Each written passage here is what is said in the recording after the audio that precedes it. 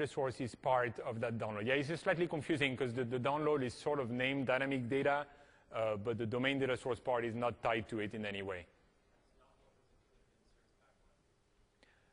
Oh, no. Service Pack 1 did not have any domain data source. The Service Pack 1 is what we shipped last summer. Now I'm talking about much newer bits that we have only available on CodePlex.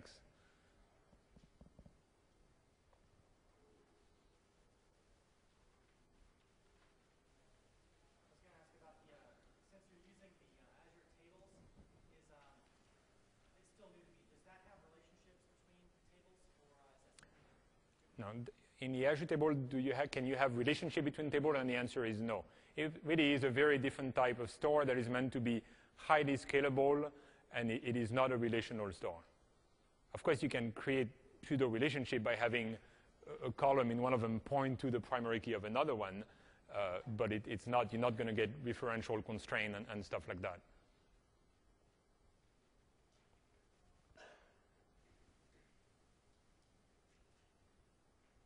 Great.